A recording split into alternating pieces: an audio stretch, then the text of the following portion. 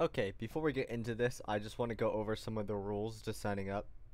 Basically, simple. You just, whatever car you like, type out the number in the chat below, and the name that you'd like for the car. On the car. The driver name, basically.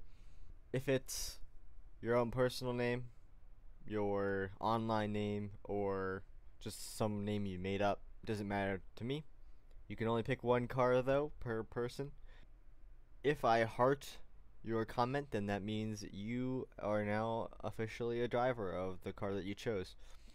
If I commented below it and said, oh, this driver's already taken, then just comment on another one until all the cars are filled out, which then I will write a closed on the video.